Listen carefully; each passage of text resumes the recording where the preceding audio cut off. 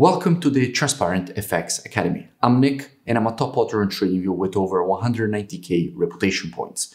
If you're new to the channel, make sure to subscribe. This is the place to be for high quality, free trading education. Now, without further ado, let's jump straight onto the charts.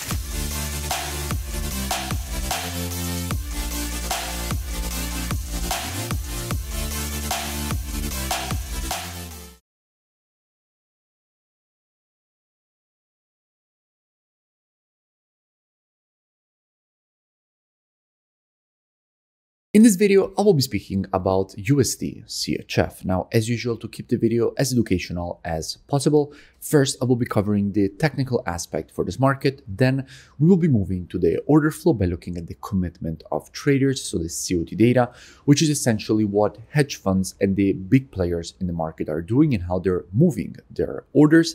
And by the end of the video, by using a combination of these two different types of analysis, we will try to understand where we have the highest probabilities for the next potential move here for this pair. Now, starting from the monthly time frame, what we can see is that we have a market which is currently testing a quite strong level of previous monthly support. In fact, from here, all this previous move to the upside was created, which not that the market has broken into the downside, is turned resistance at this level. So what we could expect at this point is a retest of this previous monthly support and resistance, and then to see a rejection to the downside. Now, this would mean that essentially this market would need to create short-term bullish price action and then longer-term bearish continuation in order to complete this move. Dropping down on the weekly time frame, what do we see?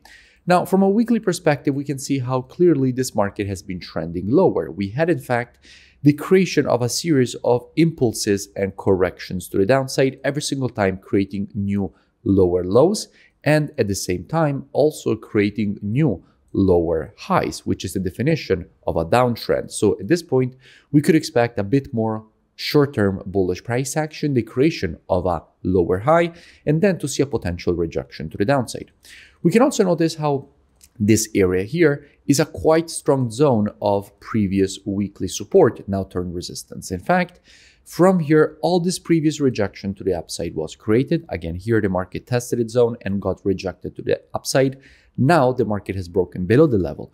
So all this previous support is turned resistance, because what we know is that in the market, previous support, once it gets broken to the downside, becomes resistance. So what we could expect at this point is a potential retest of this previous support and resistance, and then to see a rejection to the downside away from the level. We can also notice that as we have an impulse and the start of a correction, if we want to measure the correction after the impulse, we have to take our Fibonacci from the high to the low of the impulse leg. And if we do that, we can see how we have the 50% and 0.618 Fibonacci retracements lining up exactly inside of this area. Now, this creates confluence of resistance because we have both this previous horizontal support now turned resistance and also the 50% and 0.618 Fibonacci retracements all lining up in the same area of price, creating a confluence of resistance, which we could in fact expect this market to go and create a correction to before then getting rejected to the downside. So again, also from a weekly perspective, we could expect short-term bullish price action and then longer-term bearish continuation. Now, dropping down on the daily time frame, what do we see? Well, from a daily standpoint, the situation is quite clear. We can notice how in creating this move to the downside, there is one structure level which especially stands out, which is exactly this zone here. This area, in fact, was acting as previous support quite precisely. The market then broke below the level, started acting as resistance. In fact, it got tested here as resistance and immediately the market rejected it to the downside. Now, if the market will correct to this area, there is a good probability inside of here to see more institutional shorting of USDCHF, which at that point could definitely push this price lower, therefore creating exactly the move that we have previously identified by looking at the monthly and weekly timeframes. So a short-term rejection to the upside and then a longer-term bearish continuation. Now, if we go and see what we have when it comes to the commitment of traders, so essentially what hedge funds and the big players in the market are doing and how they're moving their orders, and we check the data precisely for the CHF, we can see how with the last reports, net positions have overall been increased. We went, in fact, from having minus 20.2k net positions all the way up to having minus 5.2k net positions. So we had a clear increase of the net positioning, with institutions increasing their longs on the CHF. Now, this means that essentially USDCHF has been getting weaker because institutions longing the CHF make USDCHF weaker.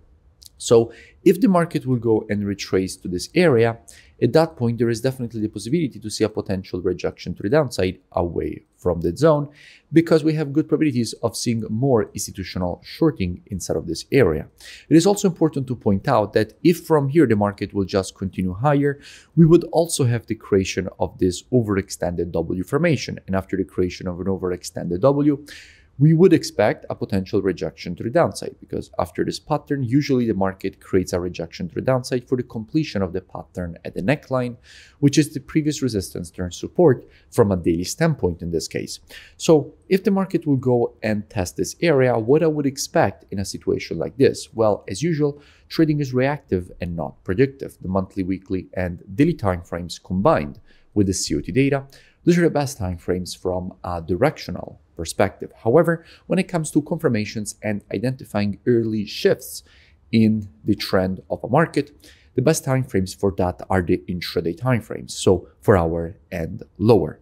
Therefore, what I would expect in a situation like this is that if the market inside of this area would shift from an intraday bullish market to an intraday bearish market, at that point, I would expect a potential rejection to the downside for the market to create a lower high from a weekly perspective, as we have identified at the beginning of this analysis. Now, if you want to learn more, I really suggest that you go and check out the transparentfxtrading.com website, which you find linked both in description and in my bio.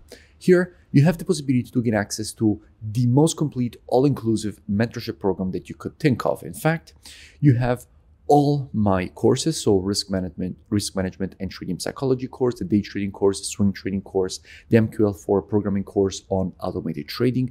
And you also have the possibility to gain access to all my software, so the COT data software, the trading station software.